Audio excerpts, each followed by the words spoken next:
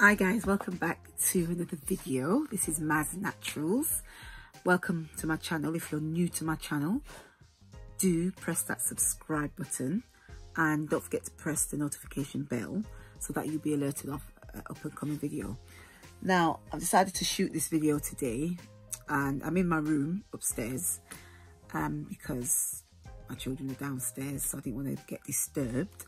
But this room is a mess and that's why I'm in this funny position, so apologies if the lighting is not 100%.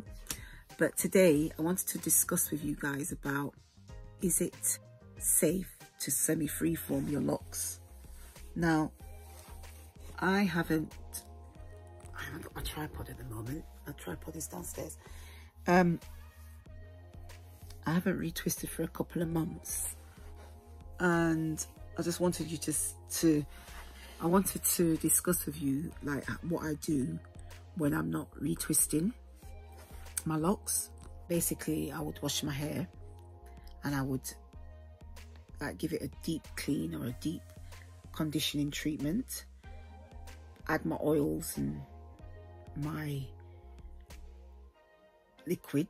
So I'll do the lock method. If you haven't seen that video about the lock method, then click above to watch that video. And so I'll do the lock method, the liquid, oil, and then the cream. And since I've been doing that method, actually, it's really working well with my locks. I'm going to give you a bit of a close-up. It's really feels soft and moisturized. I don't know if you can see a shine even in there of my locks. So basically, when you are doing semi-freeform, you need to make sure that the hairs around the locks are in its right place. So when I wash my hair, I just make sure that, sorry about the lighting guys, the lighting's not great here and I'm working from like one light. So what I make sure when I wash my locks that I separate everything. So as you can see here,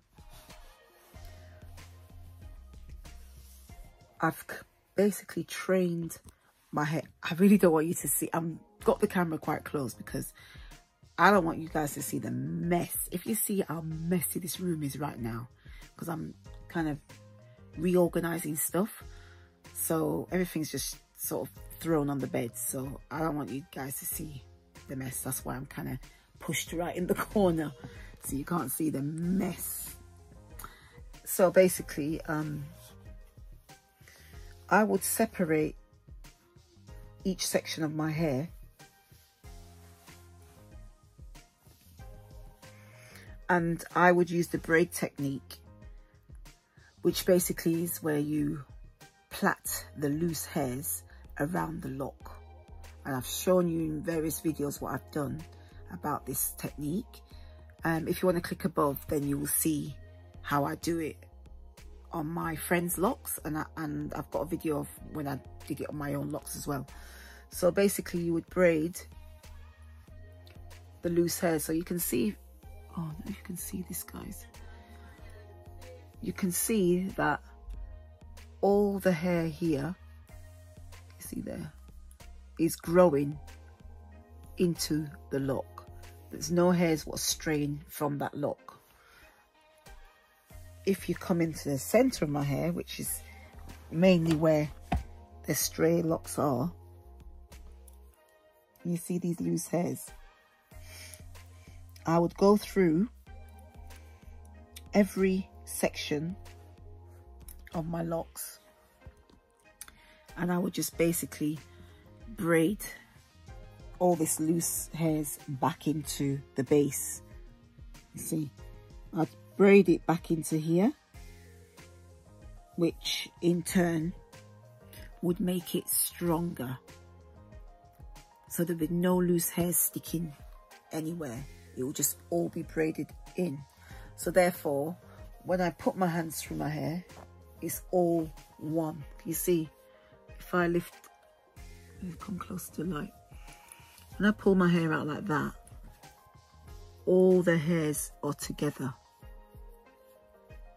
It's all entwined into the lock. So as it's growing, even though I haven't retwisted, it should grow all together. So that's exactly how I would look after my hair when I'm semi-freeforming. When I don't want to retwist, I will go through, I'll wash my hair, then I will go through each section of my scalp. I'll literally pin the hair back like that, and I will take one lock, scrape up all the hairs around that lock, braid it, and so on and so on. Because just because you're semi-freeforming doesn't mean that, you know, you can't keep your hair intact. Because personally, I believe, like, when you're semi-freeforming and you don't braid the hairs around the lock, then they'll break. It's just like, it's like equivalent to like when you, like in the days when I used to have my hair permed, and your natural hair would come through. Then you've got the perm on the ends, and then you would comb your hair. As you're combing through the hair, it breaks because you've got your natural hair, which is thicker than obviously than the perm, natural roots, permed ends. You're combing your natural hair, and then the perm ends is brittle anyway because of the perm, and then it breaks. So it's kind of similar. It's just, well, yeah, it's similar with locks. You've got your natural thicker roots, and you've got your locks at the end. So the little fine hairs, what comes out of the lock, they're just there intertwining, doing their own thing. So when you come along and you just go like that, or whatever you do, put your hands through your hair, scratch or whatever, then it will break. So that's why I make a conscious effort of going through my hair, my roots, and separating it and making sure that the hairs are firmly in place. So yeah, that's what I just basically wanted to jump on here and talk to you guys about. And you know, to make sure, because when your hair's semi-freeform and it's out, it's susceptible to get drier because it's more exposed. It's not like when you've twisted it and it's just laying down flat. You're not twisting it, so all this hair is just out, so it gets exposed to the climate. So you just need to make sure you're deep conditioning it and, you know, moisturizing it, proper moisture. That's what our hair needs, is proper moisture, because it just gets dry and brittle. It can get dry and brittle. So I make a very conscious effort, especially in the winter time, to do deep conditioning treatments, hot oil treatments, steaming, and that works wonders for me. And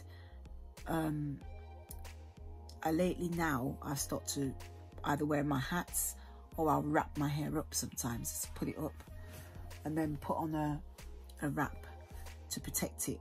That's like my protective style. Also, the reason why I semi-freeform now and again is because to give my roots a rest from the retwisting all the time, and to get thicker roots. I love when my hair has this thickness. I love this bit here of my locks. I just love it like that sometimes, you know. I just love to see that. So I just let my hair grow out and get that height of the roots. Let it rest for a little bit before I retwist again. So if you want to have thicker roots, then don't retwist as often. Just give it a little break. There's no harm in giving your hair a little break, because it's like people freeform their locks and they don't twist it at all. They don't even separate it at all. You know, they just leave it and the hair looks fantastic. So, but me, I like to just make sure my hairs are braided into the base, into the roots, sorry. I like to make sure that's done. to keep all the hairs together. And plus I find that it hurts when I'm separating. I hate that. But if, for instance, these are all, it's all plaited in here, so it doesn't hurt when I put my fingers through it. It doesn't hurt, it just stays together. So yeah, that's why I separate and do the braid technique. So that's what I thought I would share with you guys today. If you guys got any questions for me, do drop them in the comments below. And you know, if you've got any video ideas, if you need any other advice of a video you want me to do, then just let me know, because as you know, or for those viewers who are new to my channel, I've had my locks for like over 19 years now, and I've just been through the works. As you can see on my, if you look at my channel and you subscribe to my channel and click on my videos, you will see what kind of things that I've been through with my locks. And before I even had my channel, all the stuff that I had to deal with, and I had to research to find out how best to deal with whatever issue or problem I had with my locks. So that's why I started my channel, so I can share my experience with you guys. So I'm not saying I'm an expert, but you know, I've had so many years experience now that I think I pretty much know how to deal with certain issues and problems with regards to locks.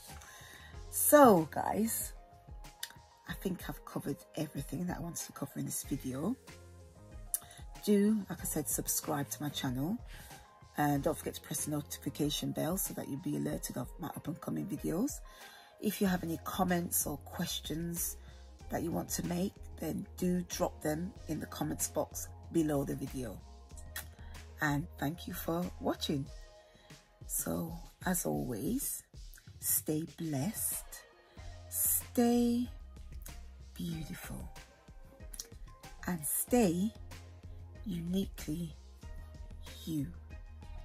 And I'll see you all in my next video. Thank you so much for watching. Bye.